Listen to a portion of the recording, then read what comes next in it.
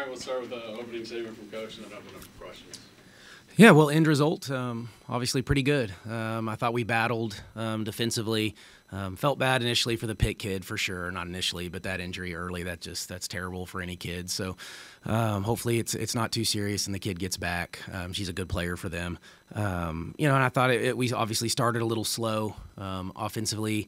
I don't know that we found any great rhythm for most of the night. I thought there was too many fouls probably on both teams. Took away some of the flow and the tempo to it when you're fouling and walking the length or taking the ball out of bounds. So not a lot of great flow, not a ton of rhythm. I think we shot 6 for 30 from the three, so that's not very good. But I thought we attacked the paint. That was one of our goals. We assumed they would probably switch to the zone defense at some point. Maybe came a little bit quicker than what we thought. At times I thought we attacked it really well. Other times I thought we were stagnant and probably settled for some jump shots, but got to the free throw line where I thought we shot it really, really well tonight. Had 18 offensive rebounds. So did they, so that didn't help. But we certainly won the turnover margin by a pretty good percentage, which has been our identity since I've been here. And we're off to a good start this year, turning people over. And if we're not making shots, that at least allows us to find some easy offense. Coach JJ came out really aggressive tonight. Was that something that you guys talked about and trying to get her going? Or did she just kind of have that mindset of trying to find her offense? Well, a little bit of both. We did talk to her since the last game, just trying to get her to settle and, stay aggressive, though. I wanted her to do that. She'll be disappointed. I'm sure she knows what she shot from the three, but if not, she'll see it soon. So I'm sure she's a little disappointed there, but we need her to stay aggressive. She's the leader. She's the scorer. She's an All-American type kid. So, little high volume tonight, but that's okay. I think we feed off of that too. So we're okay. She'll keep getting better. You mentioned this a little bit in your opening comments. Do you get to a point where shots just aren't going down from the perimeter against a packed-in zone and say, hey, no matter what, we've really got to work it. We've got to get it to the high post or the mid lane? Yeah, I think you start to check.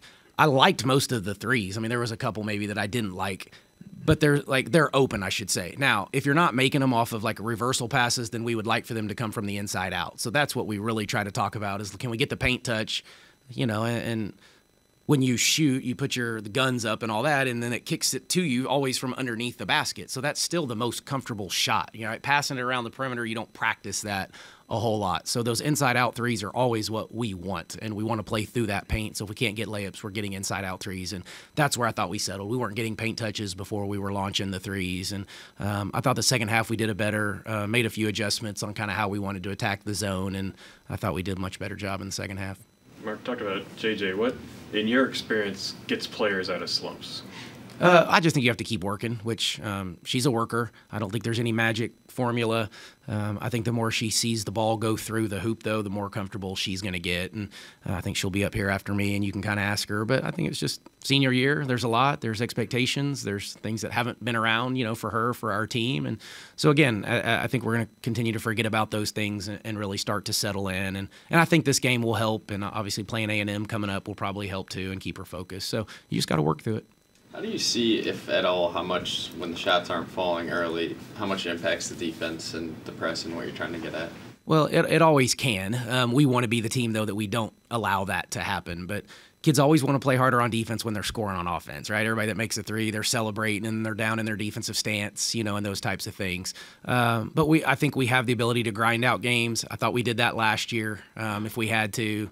We can win a low-scoring game. We can win a game if it gets into the 70s or 80s. I've never wanted to be defined by one end, but you got to hang your hat on defense on a night or at least for the first half. I thought that's what kind of kept us in it until we could find some flow. Coach, why is this series not continuing? I don't know. We asked to continue it, or we would continue it. So I don't think they wanted to continue, but you would have to ask them.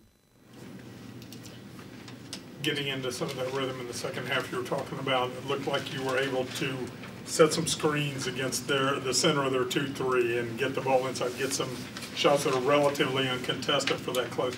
That's kind of a new thing for this team, for you. So is that something you got to just look at?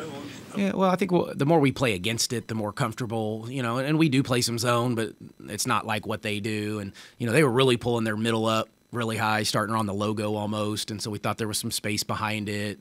We had her a couple times, and I think we turned it over a little bit. I thought CC was pretty good playing the high post, and that's kind of our conundrum, I guess, is the way we start, we don't have as much of a paint dominant presence with Kylie, so unfortunately we just didn't get her as many minutes as we would like, but we went a little bit bigger and went with Cece and Jordan Thomas, and I thought Tirza gave us some really, really good minutes tonight. So but Cece can pass and she's big, and so we really wanted her in the high post, move Kaya to the perimeter a little bit, so we have some options, we have some versatility. I'm still working through it to figure it out night in and night out, but I thought we found something there a little bit with that one group. What'd you see of your interior defense on the other side, obviously guarding Faye? Like, she had a bunch of offensive rebounds. Did you think their effort tonight? Well, it was okay. Obviously not good enough when we give up 8 offensive rebounds. She's pretty good at normally getting her own, but those weren't tonight. She was getting everybody else's. And so, yeah, we've got to do a better job on the boards. I thought we were a little bit better this year than we were a year ago. We're still not going to be a great rebounding team, but if we can continue to turn people over and still hold even, which, we got 18, they got off 18, so we held true there. And, so we get the advantage on the turnovers, we'll still win the possession battle. Coach, you were obviously talking about the shooting percentages, the fouls, and, kind of muddy things up a little bit, but did you see glimpses tonight of what this team could be, small spurts? Yeah. In spurts, we've seen it through all 3 games. But there was moments of this game that were great, and great crowd, great environment again tonight for a November game. And against Pitt, I thought we felt it. I thought we turned them over.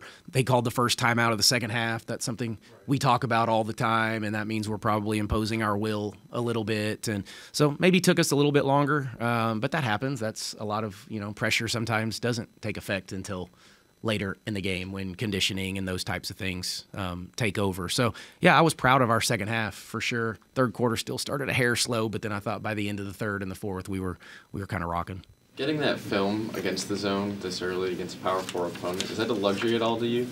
Yeah. Oh, yeah. No, we'll be able to clip this up. We had not seen really a whole lot of zone yet this year. Like I said, we played and practiced some, but you get pretty comfortable playing it against yourselves. And so, good to see it a different way. We know we're going to see it. I think some people will have a hard time guarding us off the dribble, so they're going to try to take away some space and dare us to make some perimeter shots. But I think this team really shoots it well. I know we didn't tonight, but this is a really good 3-point shooting team, and they'll get more comfortable understanding what shots to take against the zone. Did you see what happened? Were you given an explanation on the double tech that took place? Yeah, I mean, I got an explanation. I really didn't see much. I don't know. I think the Washington's took the shot. JJ contested it. Their hands got tied up. JJ did, I think, kind of retaliate, I guess, or pushed her. That's what they got.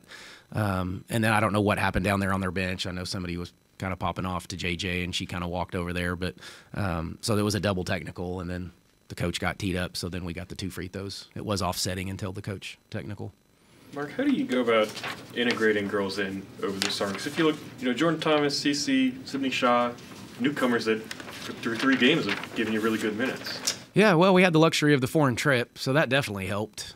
We got to really grow early in the summer. We got the practices, so you get to full practice dang near as much as you want. So, I would say we were a little ahead of it for the newcomers than what they would typically be. But those are talented kids. A lot of them have already played college basketball, other than Jordan Thomas. But Shaw, Woodley, CC have all played college basketball, so usually those kids can transition a little bit quicker. You talked all offseason about wanting to grow the fandom here, get people out to games, 3,600. What do you think of the energy tonight and moving forward? How much can that impact? Yeah, I hope a ton. We felt it when we walked out. It was, great. The students, thank you, students. I'm going to have to start giving out concession vouchers maybe a little bit more, free beer and concession vouchers, which we are doing again on Friday, so go ahead and come on back for the Aggies. But phenomenal. I think the students create just a whole different vibe too, but thankful for the faithful that are here every night, and I think we're growing it, so hopefully they come and enjoy the product, and I think we play a fun way, and it'll keep getting better. I mean, there's a lot going on this time of year. It's all the crossover sports, and I was going to say high school sports, but maybe not right now. They're trying to get that one figured out. But other than that, I know we got football this weekend here and a big opportunity for those guys. So there's a lot going on this time of year. I think it'll continue to grow if we'll continue to do our part, and we're off to a good start. Thanks, Coach.